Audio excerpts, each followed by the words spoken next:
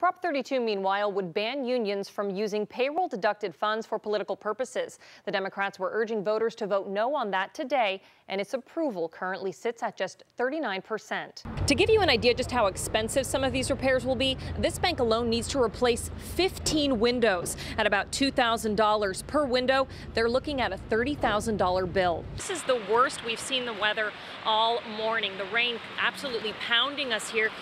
Take a look at this puddle. This is when drivers are trying to head on to the 101 northbound from Industrial Way in Corte Madera. There's only one way in and one way out, that narrow front door. And if you take a look inside, you can see items stacked on top of each other.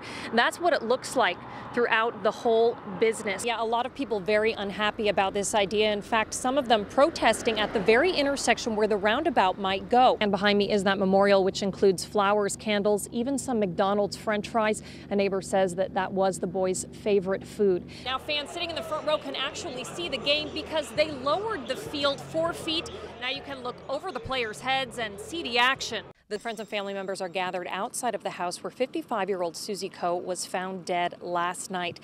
You can see there's a board where the front door used to be. Police took it as evidence. At this point, they have no leads and have made no arrests. Police killed a 23-year-old man who brandished an airsoft pellet gun. Officers thought this was a real firearm and that man was going to shoot them. They unloaded more than 30 rounds, killing the driver and injuring the passenger. This case has played out for months at City Hall, and this decision a big deal because it could set the precedent for misconduct cases in the future. Good morning, Frank and Michelle. We're here on 20th and Franklin, where a lot of that vandalism happened, and I want to show you some of it.